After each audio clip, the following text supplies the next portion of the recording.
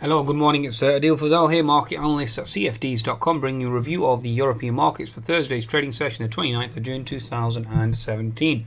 Please be sure to visit CFDs.com for your trading needs and trade signals and market updates from leading providers. You can download the app at the Google Play and the Apple App Store. Okay, let's look at the stats first and foremost. US markets certainly ripping to new highs, or not new highs, but certainly reversing the actual losses for the week and certainly surging overnight. We had the US markets finishing a whopping 1.4% higher on the Nasdaq, which was very, very impressive. Asian markets certainly following suit. The Nikkei up 0.45%, Hang Seng up 1.1%, and the Shanghai up 0.5%. Now, European stocks or European equities certainly have reversed the actual initial gap higher on the back of stronger inflation data from Germany. A potential rally in the euro certainly hurting exports as well. Okay, although Mr. Wiedmann has attempted to play that down. Also, Mr. Haldane this morning as well has certainly attempted to play down the surge in sterling. So you're seeing the IBEX down, the FTSE MIB down, the CAC down 0.7%, the DAX down 0.3%. So we'll see exactly where this market is headed from a technical perspective.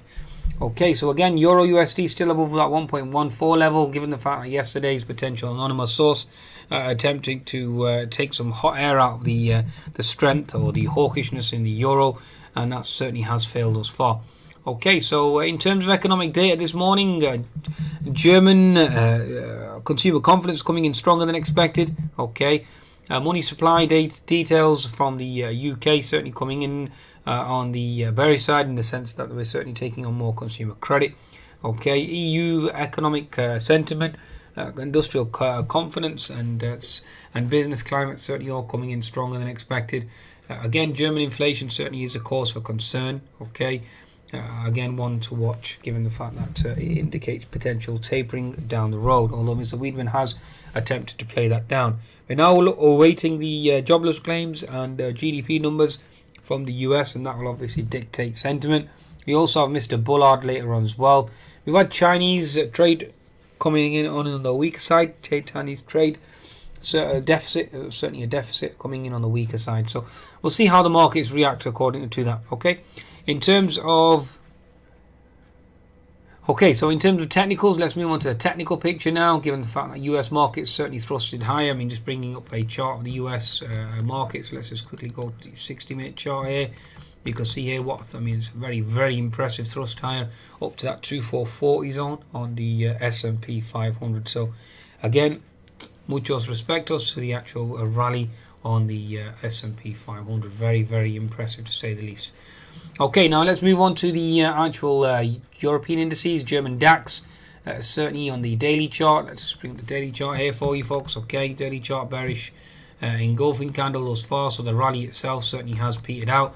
Although we are now coming into potential support. Okay, on the 10-minute chart, you can see that we're certainly oversold now. Okay, looking to potentially move higher. So again, take that on board. Okay, in terms of the French CAC, let's move on to the French CAC. Again, double bottom on the French CAC, certainly oversold now.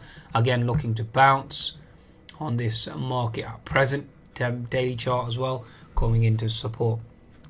10-minute chart, double bottom. So again, certainly all the bearish news certainly is baked in. In terms of FTSE 100, we've certainly retraced. We've certainly gapped high up to 7450. Only to certainly give it all back. We're currently into that fib 61 7408, and therefore looking to potentially bounce there. We're waiting for Mr. Carney to talk. He should be talking in the next 2 or 3 minutes. It'll be interesting to see what he has to say. From my perspective, we've certainly built a base here now, and we're looking for a higher high. Okay, so no more lower lows. Looking for a higher high. Double bottom is in, and looking for a thrust higher. In terms of Euro stocks, last but not least, Euro stocks certainly oversold from my perspective. Certainly looks like it wants to bounce. We've had a pivot high at 3555. The pivot low here has been at 3519. Again, double bottom is in. Where from our trading perspective, once you secure a double bottom, you're looking for a higher low. Take the pivot low to the pivot high. Retrace 50% thus far, and therefore now looking to potentially bounce from my perspective. Again, looking to target a gap above at 3560, potentially touch the high at 355. So again, looking for a move higher in the markets at present. Okay, I think that's a good summation really of European indices. Initially we gapped out on the back of US and Asian markets doing well. Then we gave all that back on the back of obviously sterling breaking through that 1.3 zone. Euro past that 1.14 zone. Again, currencies hurting the export side of the equation. And now we're looking to potentially reverse on that with the dollar certainly into support. Okay, so I think that's a good summation really of European indices.